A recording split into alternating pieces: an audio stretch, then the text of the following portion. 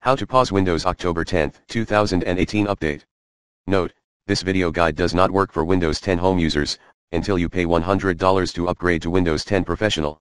Step 1, head to Settings Update and Security Windows Update Advanced Options.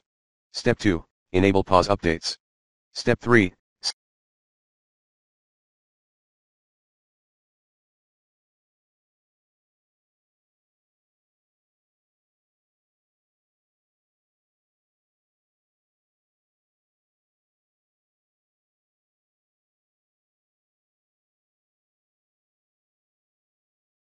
semi-annual channel to choose when updates are installed.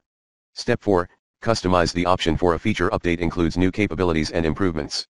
It can be deferred for this many days and a quality update includes security improvements. It can be deferred for this many days.